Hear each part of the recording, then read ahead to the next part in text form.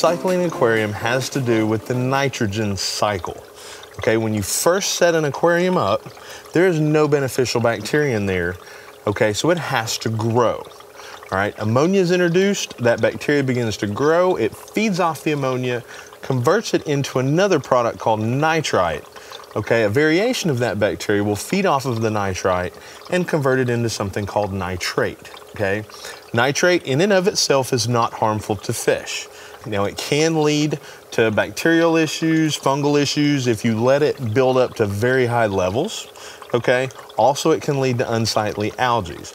So that's why maintenance is important. Doing partial water changes, vacuuming the gravel, things like that. Kind of cleaning their house up just like you'd clean your house up. We're glad you enjoyed this video. Click subscribe to get the latest content and to check out our other great videos. Also visit our website at Pick.Fish to use our free interactive fish selector and get answers to all your tank questions from our certified experts.